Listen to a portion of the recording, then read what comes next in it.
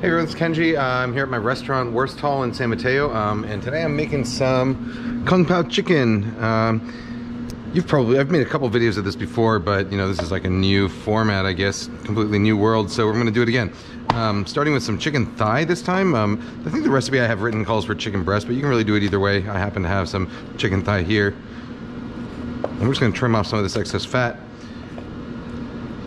This is one of those dishes that actually really works quite well with chicken breast because chicken breast, you know, I find it absorbs flavors really nicely, and so long as you don't overcook it, it can be really nice and tender.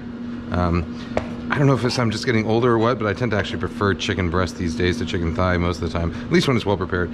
So we're gonna dice this up into maybe like 1/2 inch to 3/4 inch dice. Doesn't have to be too precise. The goal really is just even size, so that it all cooks evenly and you don't have to wait for like the big pieces to cook while the small pieces cook. This is it's a classic Sichuan dish. It has some of that mala flavor, the spicy and numbing flavor, because it uses Sichuan peppercorns and dried chilies, but it's not particularly spicy. You know, it's not like lazeji, like the Chongqing style chicken with chilies, which is really spicy. Kung pao chicken is a little bit more mild. So we got our chicken. I'm gonna get into this 6th pan here. Look, at the restaurant we do color-coded things. So red is for meat, white is for vegetables and stuff, so that you don't cross-contaminate. At home, you don't really have to do that. Just be careful about how you wash. Okay, I'm gonna wash my hands.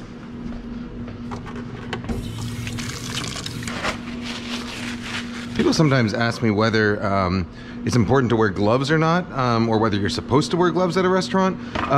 Well, gloves are optional. In the state of California, they're optional. And actually, a lot of the research shows that people who don't use gloves actually tend to be a little bit cleaner because they wash their hands more frequently, whereas when you wear gloves, you tend to forget to change them frequently enough, and so you end up carrying more pathogens around than you would if you just washed your hands without wearing gloves. All right, so now I got my chicken. This is a little bit of light soy sauce. You could also use shoyu. That's about, I don't know, a teaspoon or so. And this is about 12 ounces of chicken. A little bit of cornstarch. Tiny bit of Shaoxing wine. You could use dry sherry if you don't have Shaoxing wine. Shaoxing wine is a oxidized rice wine, Chinese rice wine. And some salt. I'm just gonna mix that all up. If you want to really go kind of all out on this and want extraordinarily tender chicken, what you can do is wash it, which I sometimes do with my meats. I usually don't do too much with chicken. I might do with chicken breast. What you do is you wash the meat. So you take the chicken, you put it in a bowl of cold water, you swirl it around with your fingertips. If you watch Chef Wang Gang's YouTube channel, W-A-N-G space G-A-N-G, he's a chef from Sichuan who has a great YouTube channel. He shows you frequently how to wash meats like that, and it helps them absorb marinades a little bit better, and it also tenderizes them. So I got a couple other ingredients here. We got our scallions. So scallions, what I like to do, so you see how sometimes they get like those kind of slimy outer layers? Just run them under a little cold water and basically slide those layers off.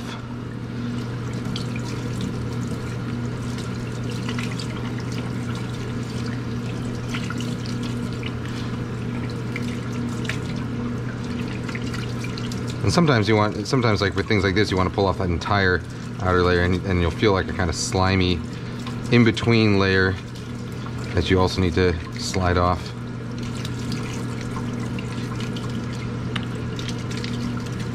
All right, there you go.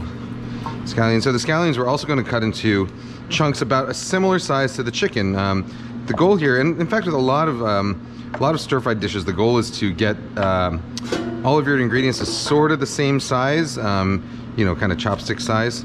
So these scallions I'm going to cut into about, you know, 1/2 to 3/4 inch knobs.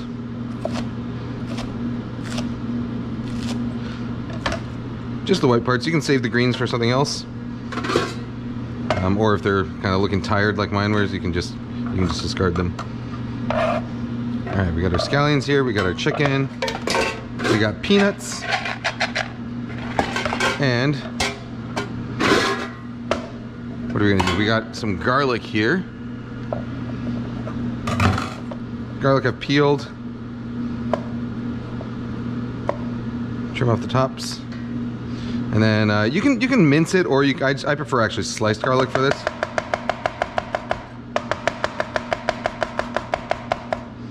So what I do is I get it, lay it flat, cut it not quite perpendicular to the grain, but a little bit of an angle. And what I do is I go halfway like this,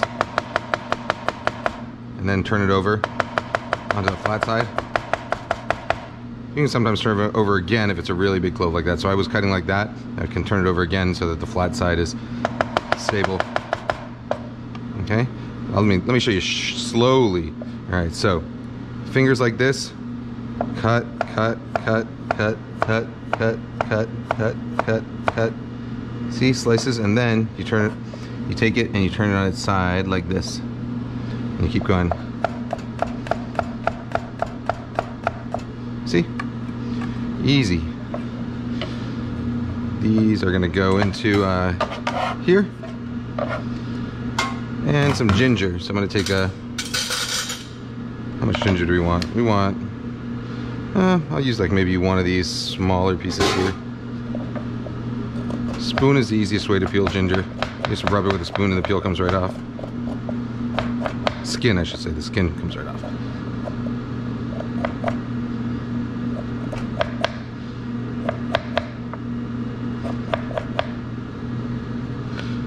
There you go. And if it's really old ginger, you might want to consider sort of microplaning it or really finely mincing it.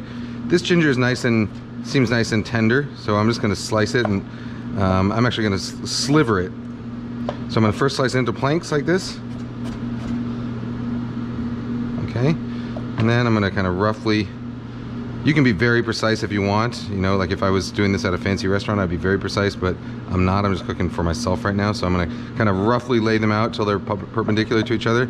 Oops. And then go back along this way to get kind of thin strips. Julienne, fine Julienne matchsticks. That's what they call them. Okay. All right, so those are our aromatics. Aromatics, peanuts, scallions, chicken. Now let's do our spices. So we got these dried chilies. These are Sichuan heaven-facing peppers. You can use arbol, chili de arbol. Any kind of sort of small hot pepper will work. Snip off the stem end of all of them. Now, arbol chilies are quite hot, and these Sichuan chilies are actually quite hot as well. But most of that heat is in the ribs and in the seeds. So what we really want is more of the chili flavor and less of the chili heat. So we're going to take out the seeds after trimming these. That guy's a little tired looking. Dried chilies, by the way, store them in the freezer and they last a long time. All right, so I'm taking out the seeds first like that. Give them a little shake.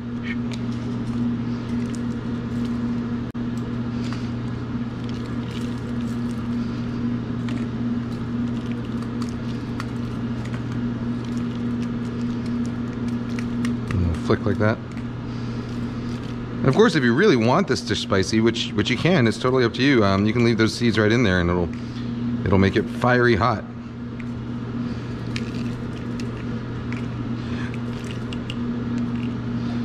So chilies provide the hot heat. Oh, actually, let's quickly. So these we're also going to cut into about the same size pieces, roughly the same size. I'm gonna basically cut them in half.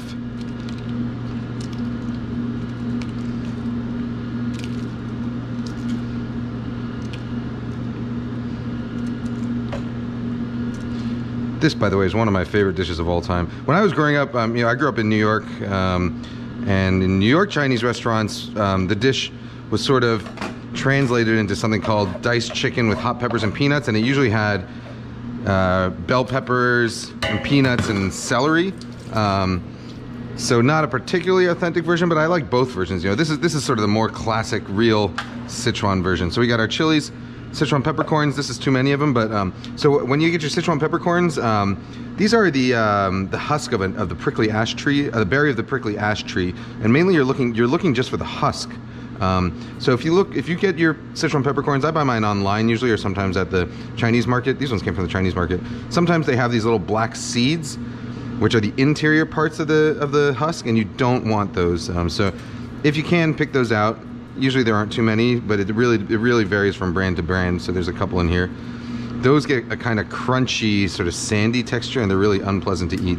So you're looking just for the husk, which is where the flavor is. And of course, like some brands also come with like a lot of twigs and stuff in them. This brand looks really clean, which is nice. Sometimes you'll see little twigs. Here's a tiny twig. If you see little twigs like that, get rid of them. All right, so peppercorns, chilies, and maybe a teaspoon or so of peppercorns. Doesn't need to be too many.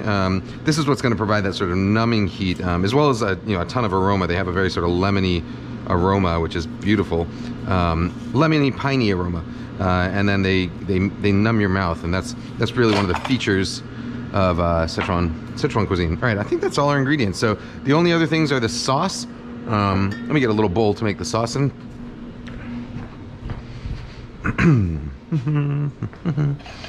Use this. So, a little splash of water or stock. I'm just using water here. A couple tablespoons. We're gonna do a little bit of light soy sauce. Some Shaoxing wine. I'm just eyeballing this, but if you go to, I'll leave a link in the description, which will tell you, give you a link to exactly where, a recipe with all the exact ratios of ingredients. This is Chincang vinegar, so it's an aged vinegar. If you can't find Chincang vinegar, which you can find basically in any Chinese market, or order online, if you can't get it or you don't want to order online, you can use balsamic vinegar. That's actually the closest thing to it. A little bit of cornstarch. So this is not like a super saucy dish the way like a Chinese American style Kung Pao chicken is. So we don't want it to be like super gloppy. And cornstarch is what makes sauces, that it gives Chinese sauces, Chinese American sauces in particular, but Chinese sauces too, that sort of, I don't know, that sort of slick, glossy texture, which is not what we're going for in this dish. We want it to be kind of dry. Finally, a little bit of honey. So, sweet, vinegary, salty, hot, and numbing. Those are kind of all the qualities that we're going for in this dish. That was probably about a tablespoon or so of honey. And here we go. All right, I got my wok. The highest heat you can get, this burner is pretty hot, so I'm lucky in that regard. But you can easily do this at home. If you're doing it at home on a home burner, use the highest heat you can possibly get. Let your wok preheat. And actually, you know what I'm doing? This is peanut oil, and these peanuts are actually raw. So I'm going to be, what I'm going to do is I'm going to give them a little fry so that they cook. You can easily use dry roasted peanuts. So I'm going to let those sizzle up a little bit. Let me get a slotted spoon. There you go. Slotted spoon.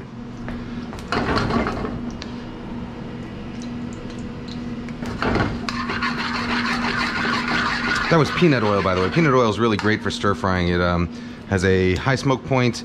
It's actually great for deep frying as well. So it's a highly saturated, it's a vegetable fat, but it's more similar to some animal fats in that it's highly saturated. And generally when you fry things in highly saturated fats, they come out crisper than if you fry them in lower saturated fats. So that's why, say like duck fat fried potatoes are really crispy and delicious. Whereas sort of all things you fry in olive oil tend to soften up a little bit faster. All right, we're just gonna let these sizzle a little bit. Starting to smell good. This wok I have, by the way, is a 14-inch wok that I bought in 2000, I think, something around there. It's about 20 years old. I got it I got it from Target. I think it's Typhoon brand. I have no idea if they still make that brand. I really doubt it. I got it from Target, but I have a couple other woks. I recommend a 14 for home. I recommend a 14-inch wok at least, and I recommend one with a handle and a helper handle. Some styles of woks have 2 handles like this. For home cooking, I find it much easier to use the kind that has a handle on both and a helper handle. And then I do recommend a flat bottom wok for a home range. If you have a wok burner set up where you have like a kind of ring with flames coming from all sides, then a traditional wok with a round bottom is better. But for a home setup, flat bottom wok. All right, these peanuts are getting nice and golden. They're done.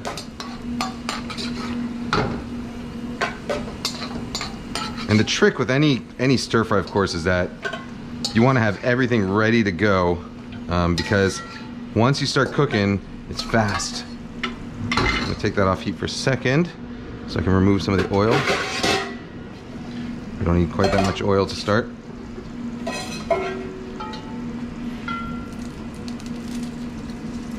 All right, so I got a couple tablespoons of oil in there. I'm gonna get my chicken here, get my chicken ready. I got my aromatics. Chicken's been marinating, what, like 15 minutes or so, 12 minutes? Ideally, you'd let it marinate for about 20 minutes so that it has time to, the protein has time to break down from the salt you've added, which helps it stay juicier. Here, aromatics in. They're gonna fry for just a few seconds, just to infuse that oil, and the chicken's going right in. You don't want to let those aromatics cook too much because they'll start to burn, and burnt.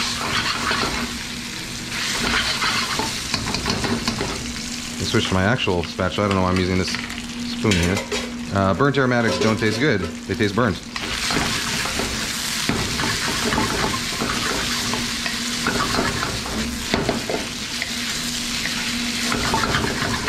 So if you have a really weak stove at home, what I would recommend doing is cooking in batches. So cook half the chicken, take it out, reheat your wok, cook the other batch of chicken, take it out, reheat your wok, add your scallions and peanuts back in, cook them, then add your chicken back in and add your sauce.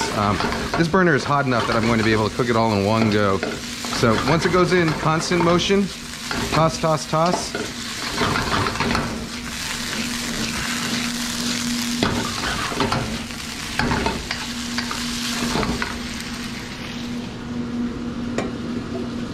At this point, I'm going to add my aromatics in, my garlic and my ginger, as well as my scallions.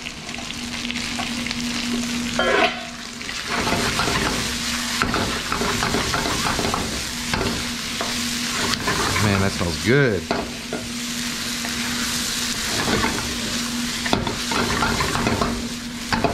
Yeah, let's get our peanuts back in.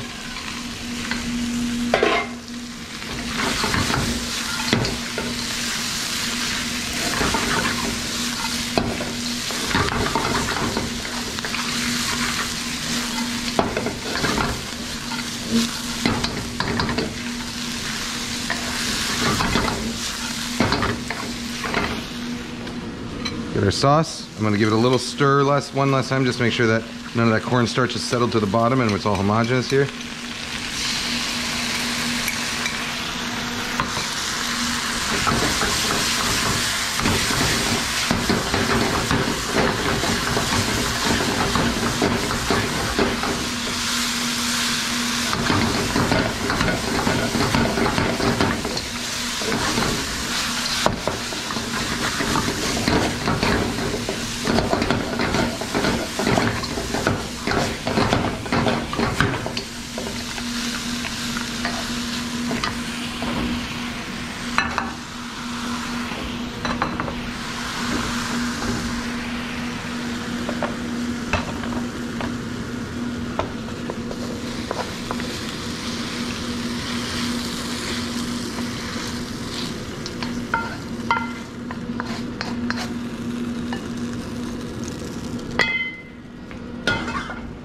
All right, we are done.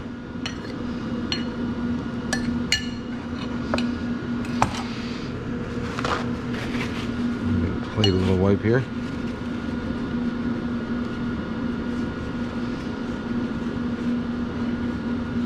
There you go. That's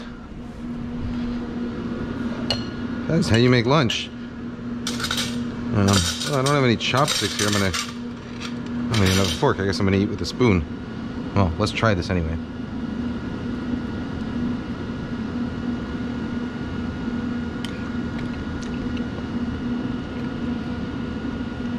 That is good.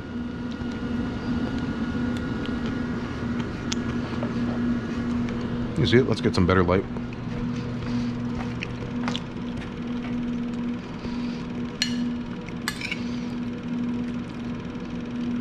So it's hot, a little bit spicy, a little bit numbing, a little bit sweet, vinegary. Got those crunchy peanuts.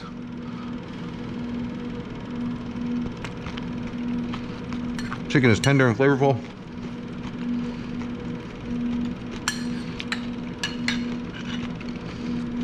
That's some good stuff. Sorry, my dog's not here. I can't feed her. I'll bring some home for her later. All right. Bye-bye, guys. See you tomorrow.